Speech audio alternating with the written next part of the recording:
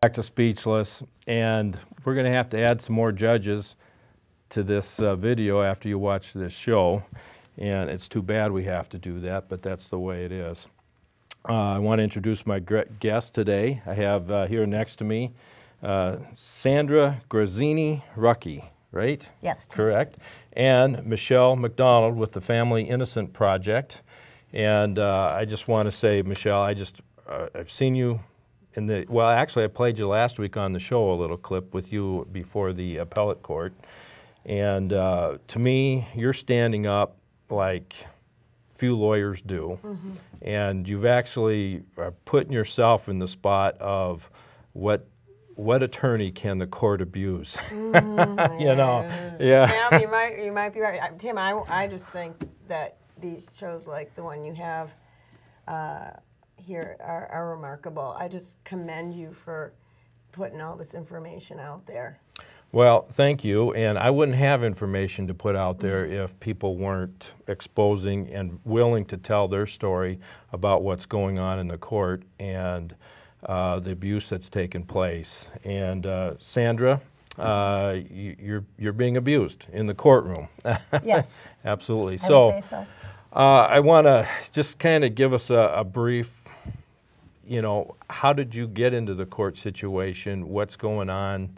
You know, most people just don't think the courts are the way they are, but you were there and the court started abusing. So just give me a little bit of your story, kind of the foundation. I can kind of give you the foundation. I was married to my former husband for approximately 19 years. 19, okay. We had 5 children, Nico, Samantha, Gianna, Nia, and Gino. And we have a picture of the kids. Nathan, he's busy. Nathan, you want to put up a picture of the kids there? So what were their names? Well, we'll wait till the picture gets up here and then we'll go through the names. But there we go. Nico's the oldest boy. Okay. Next to him is Samantha. All right. And then Gianna is all the way on the right. Okay. Nia is in the middle, holding their hands. Okay. And Nico's holding Gino. Yeah. This picture's approximately 10 years old. 10 years old. And I realize what basically just did there was put you through a little torture. And because I know how hard that is. And you haven't seen them now for how long? 413 days. I have a no contact order. I can't contact them by third party. I can't contact their doctors, their teachers. If I even try to attempt to go through a third party, per Dave Knutson's orders, I'm to be immediately incarcerated. Okay. So I've missed, like I said, 413 days. Easter's, Christmas, Halloween, New Year's, all their birthdays. Right. I can't even send a card. Okay. Full-blown no contact order. All right. So, well, I know what most people are thinking when they hear that. You really must be a bad person. Now, I put that in perspective. Yeah. I didn't see my kids for 5 years. Okay. So with you know, just I don't even have an order like yours, you know, but couldn't see them because of the way the system works. Is based off of nothing. There is absolutely no reason, no foundation for it. So you have no allegations of abuse? No allegations of abuse, nothing. Did the Judge Knutson say why? No, he has not given a reason. There is no reason. Okay. Simply because he can. Right. I mean, we hear that a lot in his courtroom. His famous line is, "This is my playground, I can do what I want." He says that in his courtroom? That is his line in his courtroom. He has said that a couple times now. And now that kind of puts the attorney at a hard spot because an attorney defending their client would say, if they were defending their client appropriately, well, Your Honor, we have laws, we have rules, we have things that describe the relationship between things. And one of those laws is you can't do what you want. Well, I want to make it perfectly clear as her attorney, you know, 413 days ago, I didn't even know Sandra Grazzini-Rucki, Tim. I met her January 1st of this year.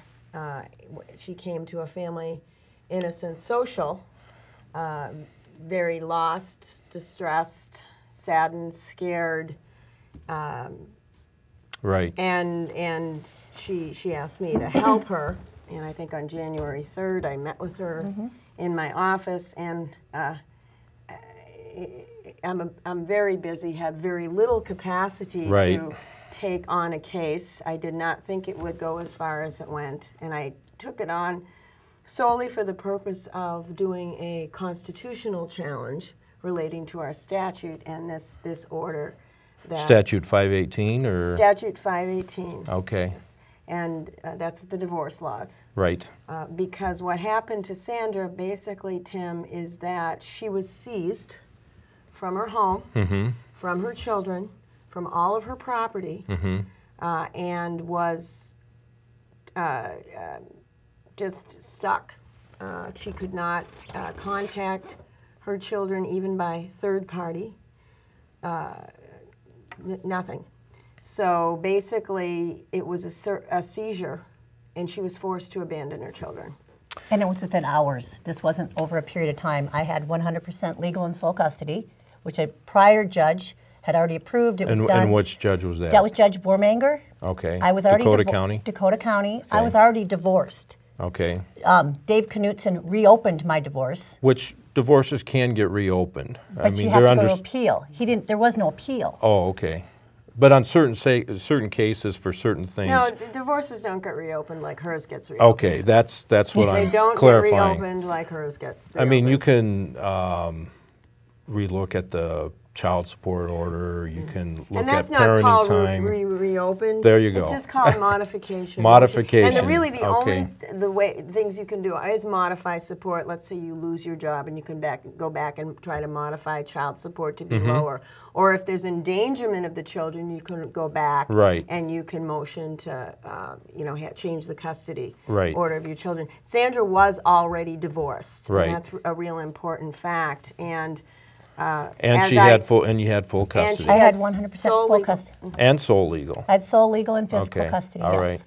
Now, an important point to make is that Sandra was the all-American mother. I mean, it's probably the best custody case you would ever have as an attorney. It's probably the best one I've ever seen. First of all, she was living in the same home for 17 years. Right. This home that she was asked to be taken out of or ordered to be taken out of. She had her 5 children. They all lived in that home. I think you bought the home shortly. We bought the home 2 weeks to my second daughter, my oldest daughter, sorry, Samantha was born. So we just came in with Nico. So Samantha, Gianna, Gino, and Nia were all born in that house. Okay. But I had the same doctors, the same teachers, for all these years. For 17 years. Yeah. And then within hours, all of a sudden, I get a phone call from my attorney saying, you have to leave all your personal belongings, your children, and have 0 contact with them, or you'll go to jail.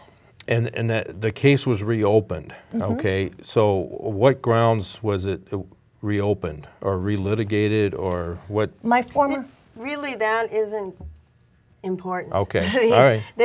Let's say no grounds. All right. Let's just say no grounds. The biggest issue is this order. You know, Tim, the biggest right we have as citizens is to be left alone. Right. And to even fathom the fact that a judge could be sitting in his chambers talking on the phone, tell her attorney, look, here's what you're going to have your client do, and the attorney would call her up and she would be told to leave her home, leave her 5 children there, take a suitcase, right? She could take a suitcase that she didn't own because she worked for the airlines and they had a suitcase. And the order does specifically say, and I have it here, September 7th, 2012. You can just hold that up, I mean, they're not going to... Which is important to know that the order was signed the same day that I was told to leave the house. What was the date on it again? September? The order's September 7th, 2012. Oh.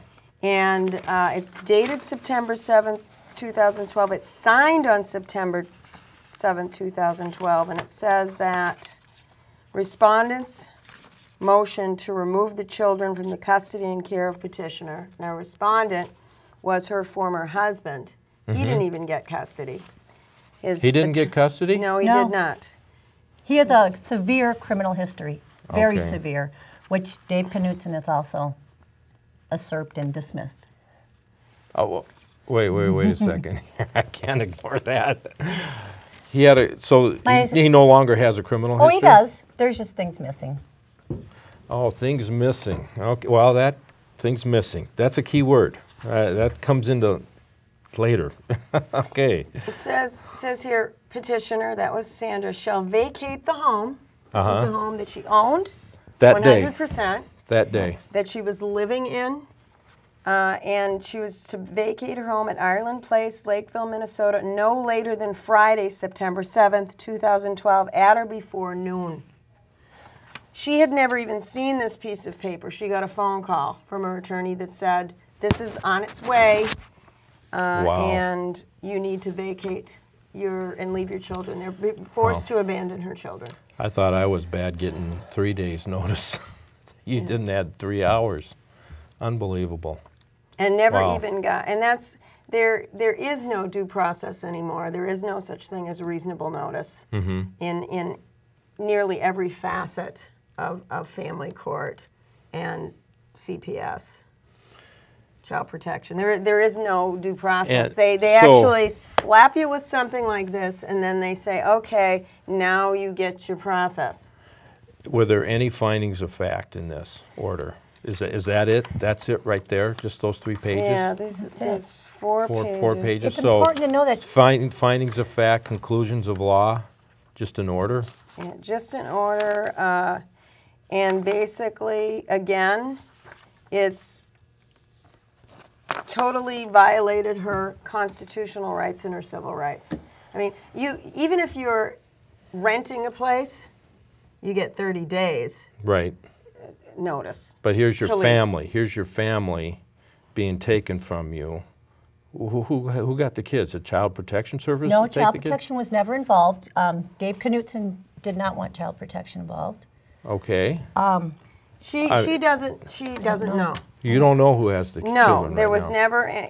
We learned in a trial that we had September 11th of this year, or 12th of this year, what happened according to the sources that were there. You know, she really has no knowledge. You have to think of it from her perspective.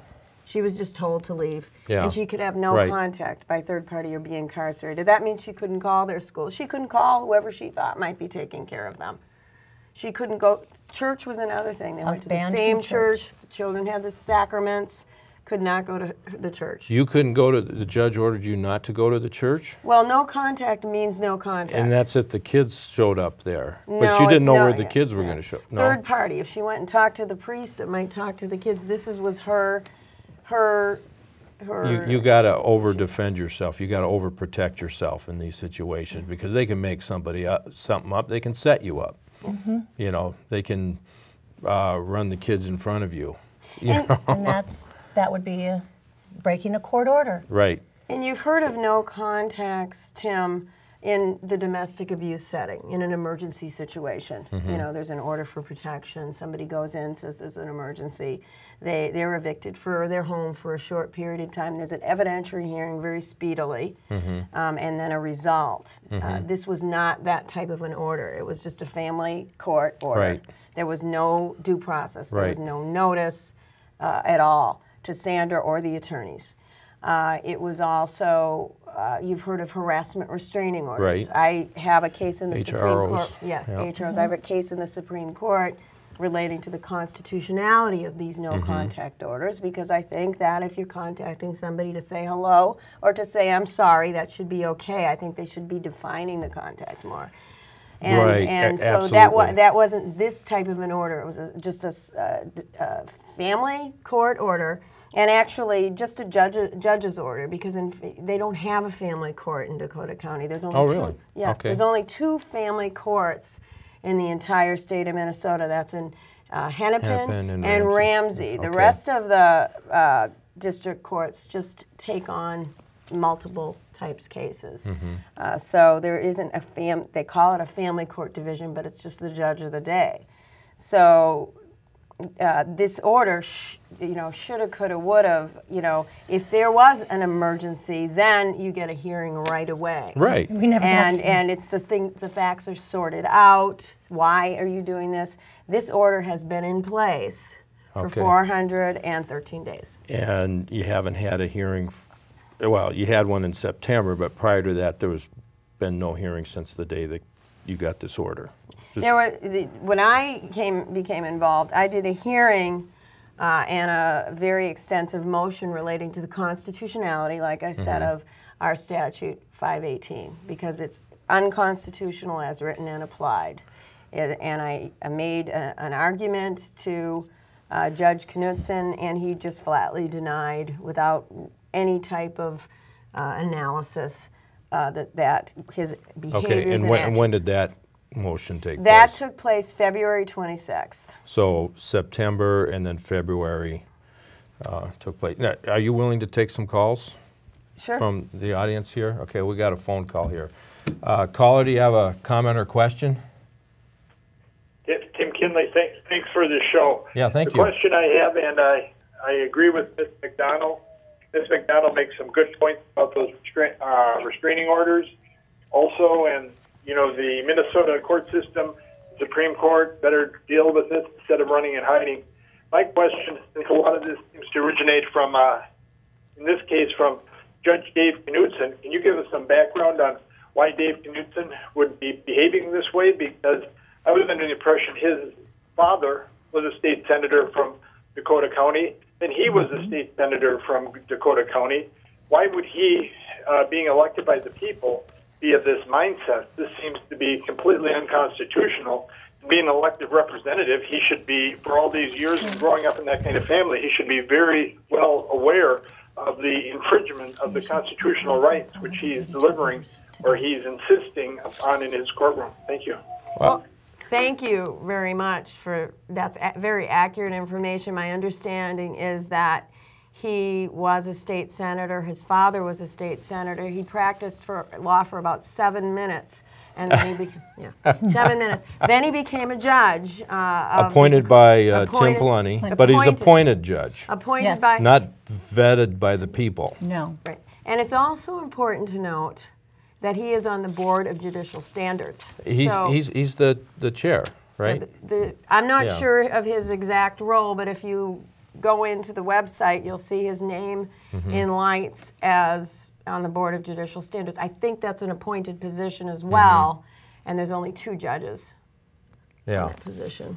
Yeah, and so if you're going to file a complaint to the Board on Judicial Standards against him,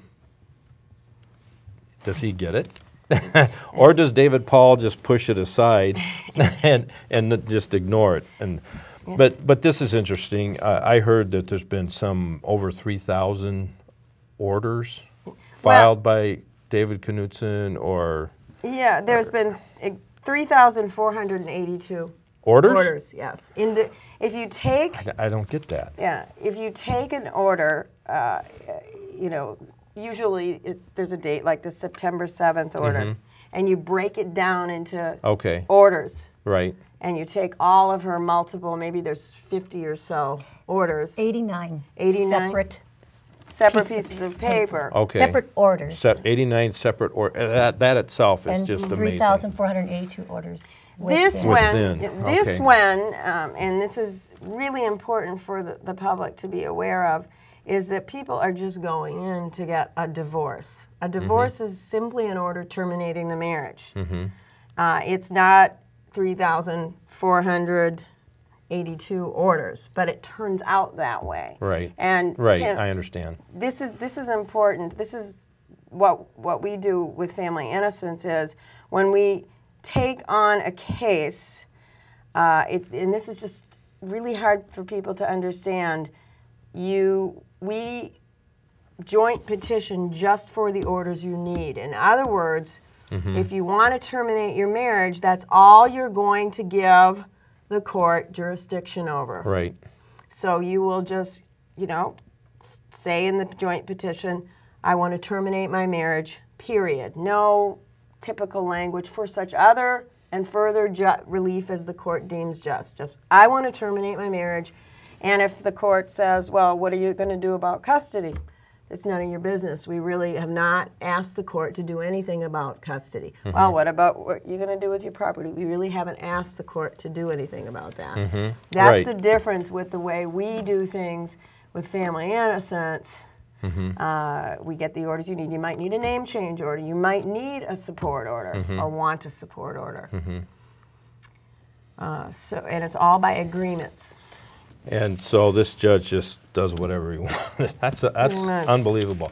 All right, we got another caller here. So caller, do you have a comment or question? Well, I just have a quick question. Sure. I'm wondering, the lady there, the guest, I'm very sorry she is experiencing all this, and I'm so sad that her family has been ripped apart by the judicial system. This is just ridiculous, and it's appalling. My question is, the lady, she owned her home, right? Absolutely. Yes. So she was awarded that during her divorce, so she could keep her family united and unified at their home. Right. Correct. When they came, or when they told her she had to vacate and stuff, why wasn't her attorney notified of that process going on? Shouldn't they have been given some discovery information, something to, so they could put up a defense for this before it actually happened? Well, and wouldn't there have to be a warrant? Yeah. Because you're taking somebody off their property? Right, and don't they have some kind of probable cause they have to do that? Again, it was a civil proceeding. And Well, yes, I guess not, because this particular judge just could do whatever he felt he wanted to do. There's not a lot of... This judge seems to have a problem. Yeah. And if he's doing this, it's bad enough he's done that to you and your family, but to do it to other families, you would think that somebody would be investigating him. Maybe he's mentally ill.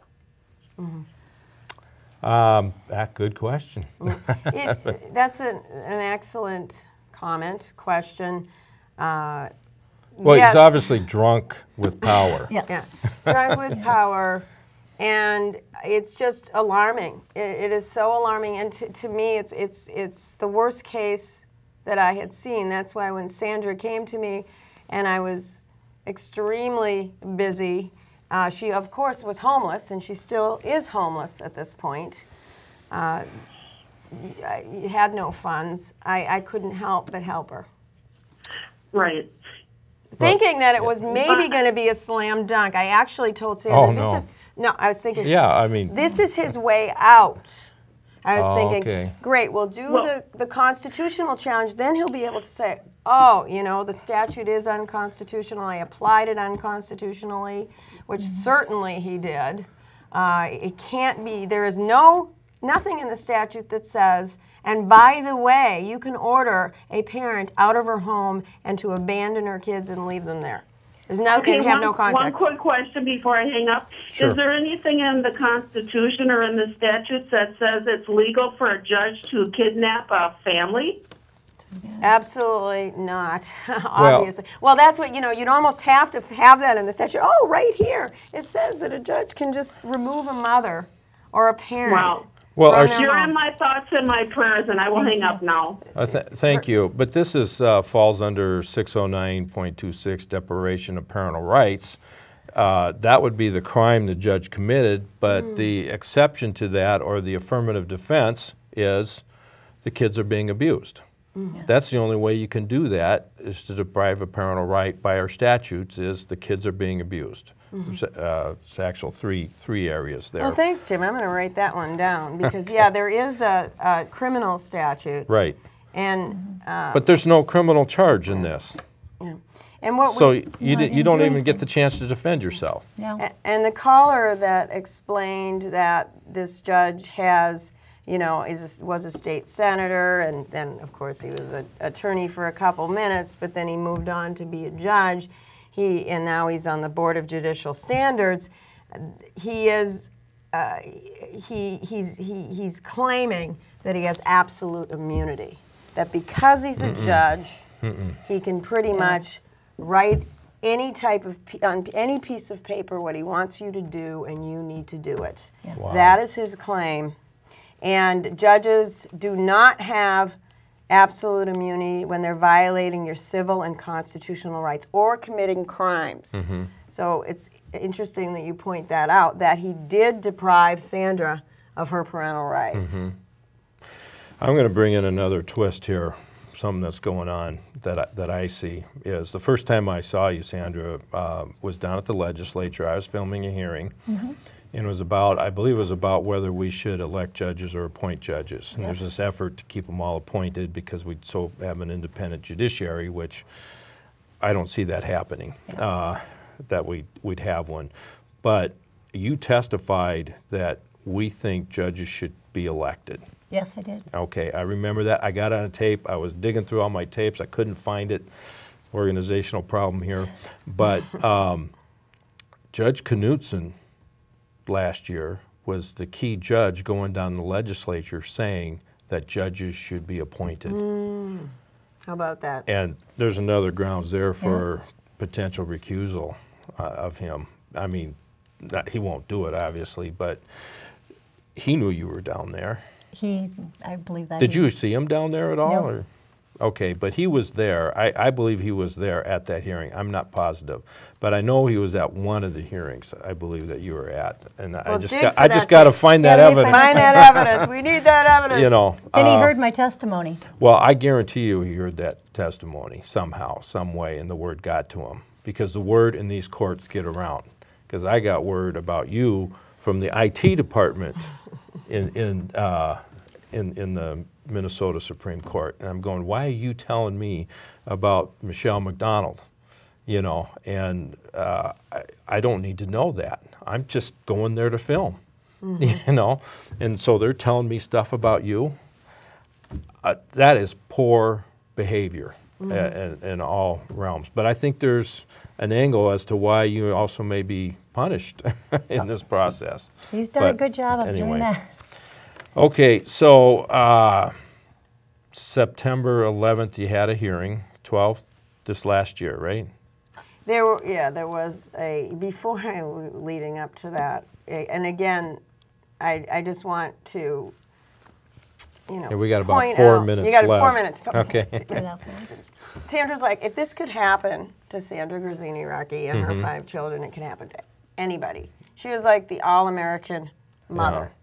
And so there is no rhyme or reason why this piece of paper exists. There was no hearing. There's no hearing. There was no notice. Oh, you didn't know that. There's no hearing. There was no That's hearing. not the result of a hearing? No, there was no hearing. This isn't a result. It was on the telephone. It was a phone call that my former husband's attorney made to the judge. And the judge signed. Ex parte. She made an ex parte, yes. And the judge signed it off a phone call. So the people know There's what no hearing. Ex parte means without notice. And I always think of ex parte as even though we might invite our listeners into this conversation, they're just eavesdroppers. Right. What we're saying here is ex parte, meaning that we're talking to each other and we're not inviting somebody in to our discussions and our decisions.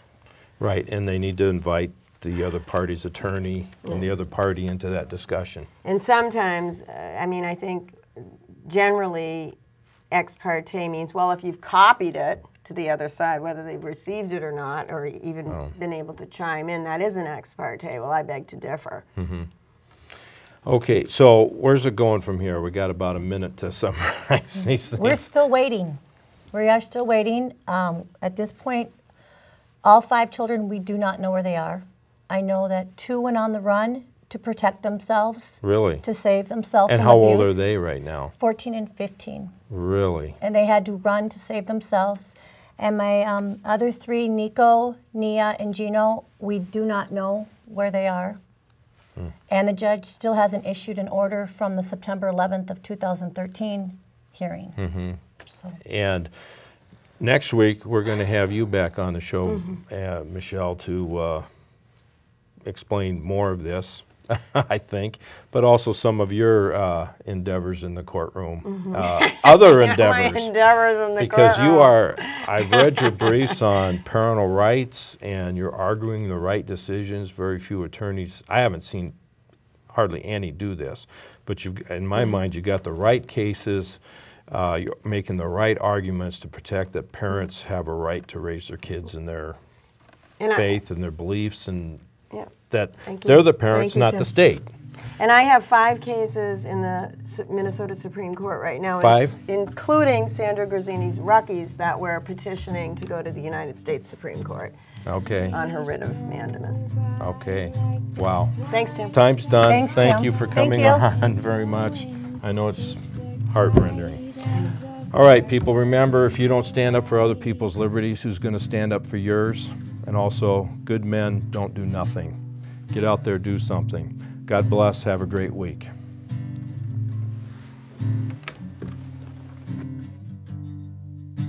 You said to me that you wouldn't leave, but now I see that you're long gone.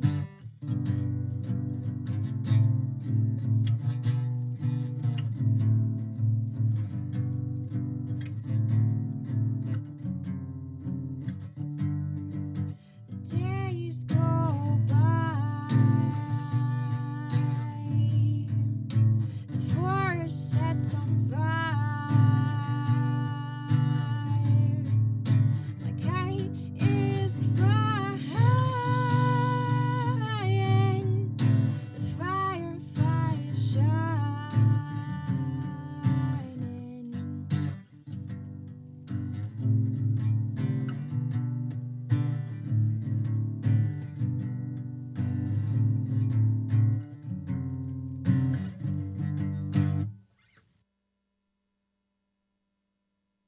Talking, marching up the freedom lane, ain't gonna let child protection turn me around, turn me around, turn me around, ain't gonna let child protection turn